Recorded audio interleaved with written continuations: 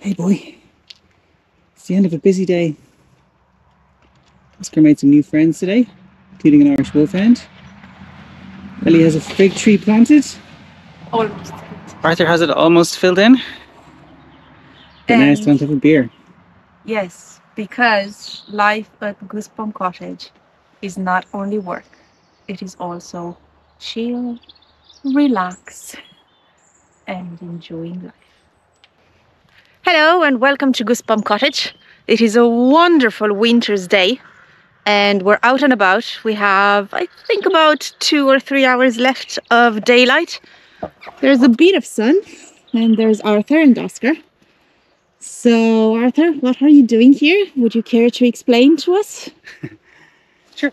So along here was covered in willows, old willow trees, most of which apparently were there for about 60 years. But they were very rotten and they were falling over into the neighbour's garden. So we just cut them down and cleared them up. And there was also a whitethorn hedge-ish, but it was also very overgrown and very tall. And we've cut them back down to the ground so they'll regenerate and come up and create a thicker hedge at the bottom. And we're going to put in another 50 whitethorn and 50 blackthorn to thicken it out. And that should create a nice space for the birds. And last week, myself and one of the neighbours, we cut some of the whitethorns because some of them are suitable for walking sticks. So we're going to make some walking sticks out of them. These two are pretty big ones, but when they're trimmed down, be a nice handle on that. We'll make it a bit shorter, obviously. Same with this one. It's also going to be quite a thick one, but we'll trim it down again as well. But there are loads, and I think there's probably 40 or 50 possibly. So we've got some in the garage already drying.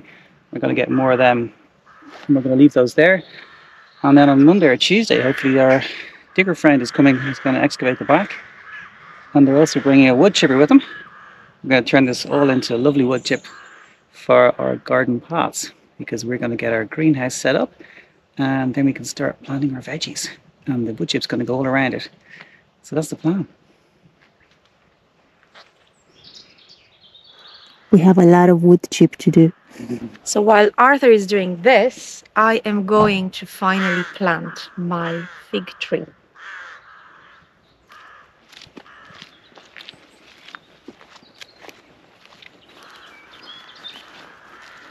So we got this fig tree as a present from our neighbors.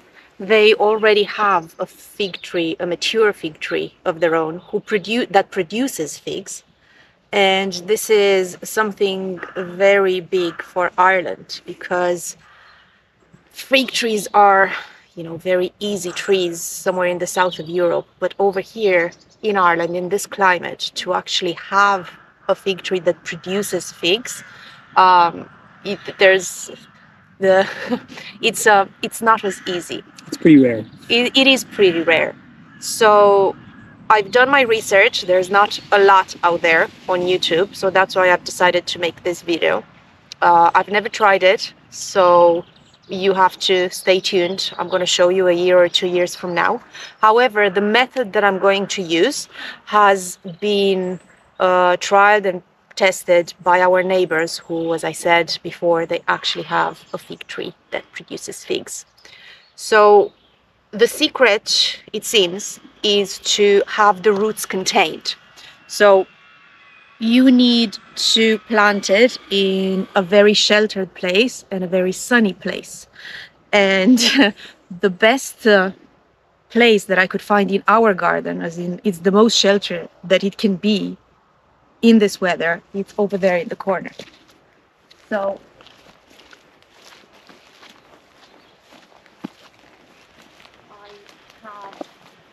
already produced the base of it. As you can see, it's a very, very big hole, and I need to go deep into the ground.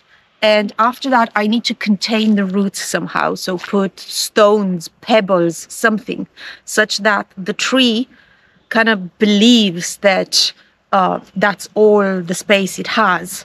And then it focuses its energy into producing the fruit instead of growing into this big, massive tree. and it also needs sun, and this is prime location in our garden. Okay, so I'm going to start digging now, and then I'm gonna show you the next step. Just the two of us. We can make it if we try. Just the two of us. Just the two of us. Just the two of us. Building castle in the sky. Just the two of us. You and I. Okay, this is interesting. 5 minutes earlier, while I was digging through the gravel, I found this, which is, you wanna film it close? Which is a spent shotgun cartridge. So we didn't think much of it, although even this, like if you think of the history, like how the hell did it get here in this corner of the garden, about half a meter under the ground? And I kept digging anyway. And I found this. Oh, there's a dead animal. It's a bone. Oh, so something's buried there. Something's buried there. So I think at this point I'm going to stop digging. But I think this is enough to plant the fig tree. And also this place is full of gravel, which means that just by the stone that it's here, the roots of the tree will probably be contained. However, we are going to put some more stuff around it, at least on the sides. That side over there, it's already contained because it's all stone, it's the old wall. So we just have 3 other sides to contain, and then going down it's full of gravel. So I think that's going to be fine the way it is. So yeah, I'm digging cartridges and dead animals in this Irish cottage. And here comes the inspector. And here comes the inspector, and you know what? He's probably sniffing something now. There you go, he's interested. Okay. Do you think this is a good time to stop digging? Okay. So my job is to get the tree, which is really light. Not. So, let me explain what I'm doing here. We used some...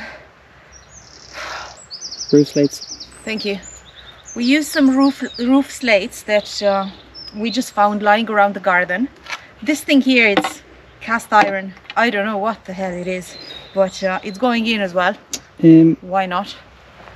I think you need to get this bit of slate down lower, because if you look at the level of the ground there, it's going to be protruding quite a lot above the ground, isn't it?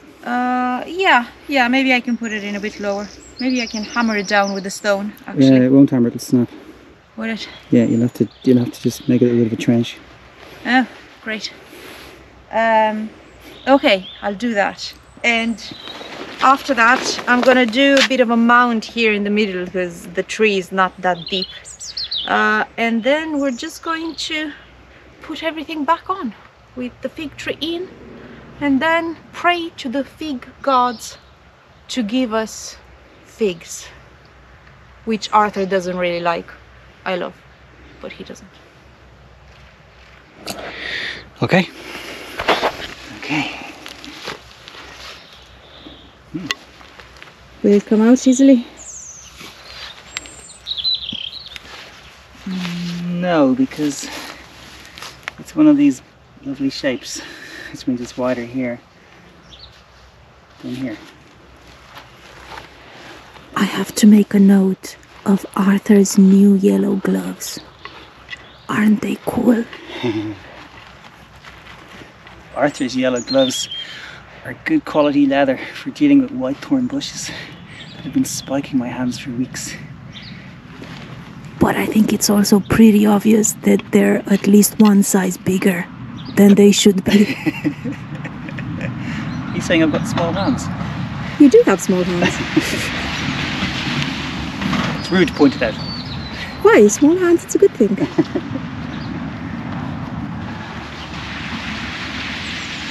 You have small, delicate hands. But after a year in this cottage, that will be gone.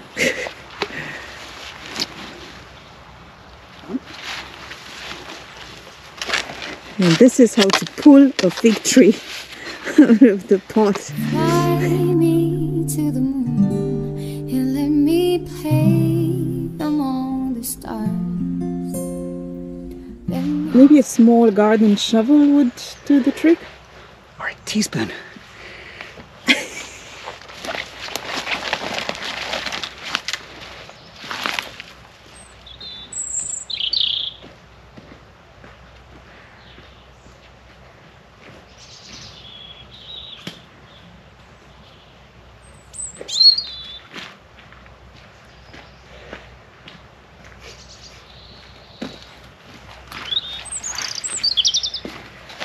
You never know what you're going to find in this garden.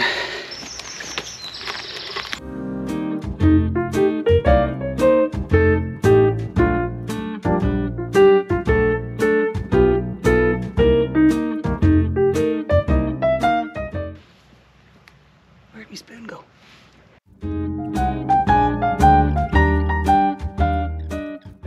You know what? I think this teaspoon isn't up to the job. I think we would have been better off with a dessert spoon. If only they'd buried a dessert spoon in the garden.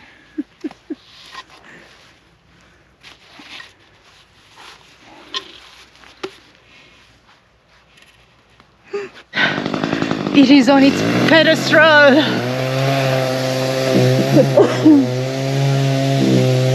The fig tree, it's on its pedestal. And now it is time to dig up or cover up the hole.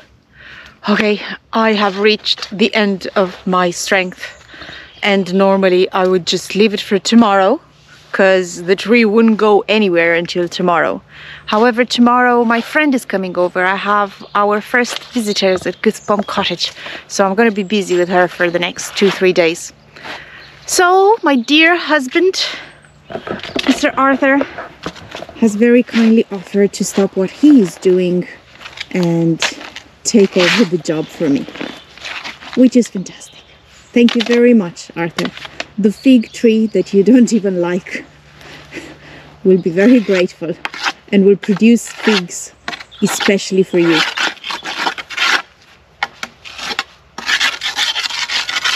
Nothing, huh? Not even a whatever. Nothing. Whatever.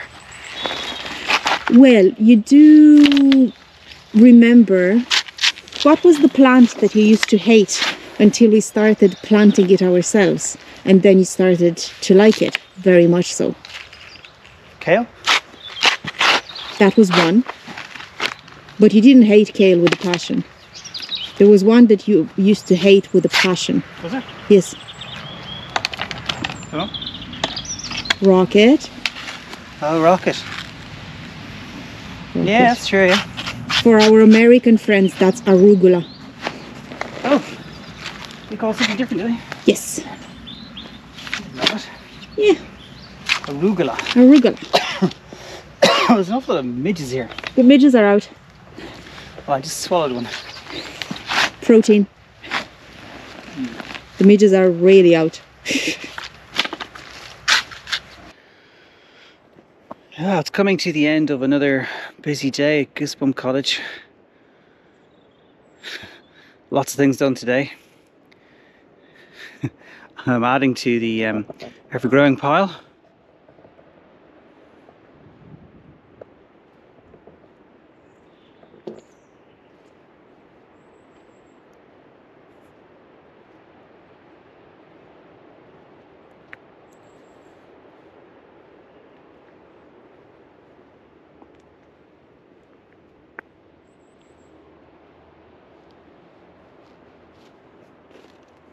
A lot of the willow trees were actually very rotten at the bottom, and I suppose you'd say they were dangerous, but they weren't really big enough to be dangerous. But they had fallen into the neighbour's garden, were making a mess, so got all those cleaned up, well, as far as there anyway.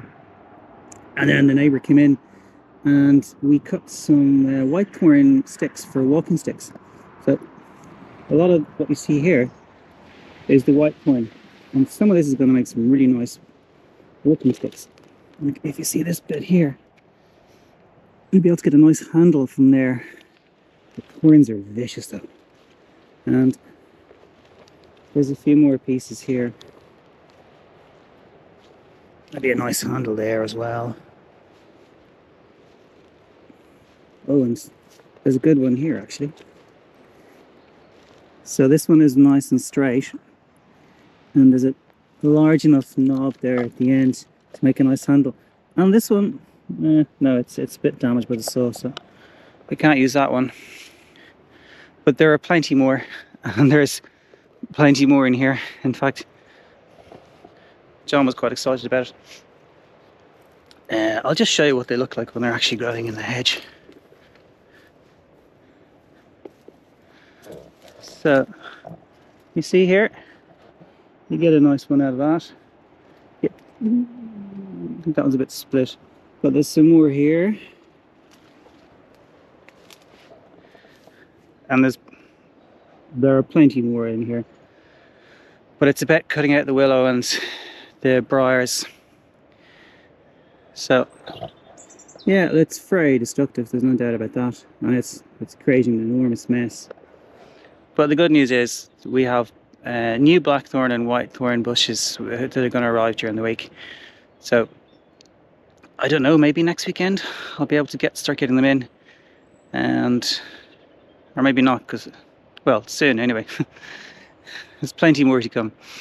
We've also ordered some oak trees. They're going to arrive as well, and some birch trees, which I'm looking forward to, because we're going to create a bit of a forest at the other end of the garden. Oh, and we have another pear tree coming, and a cooking apple tree. So it's been a busy day, but it's been nice because most of it's outside, and it's always good to be outside. Oh, here we go. This is a good bit here. So this bit here, this is going to make a lovely walking stick. You can already see the handle shape there. So a little bit of imagination, a little bit of patience, and we'll get a lovely stick out of that. Yeah, I think that's really nice. I did make an enormous one, like a Gandalf type one, that's currently in the garage. So hopefully this time next year, I'll be sitting in the house. I won't say smoking a pipe because I don't have a pipe. Making walking sticks.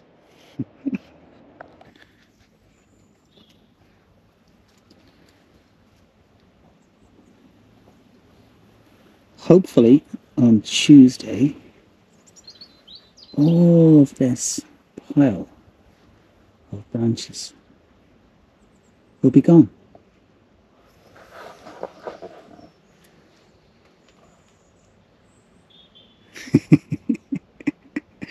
It'll be a very, very long day, but it'll be worth it.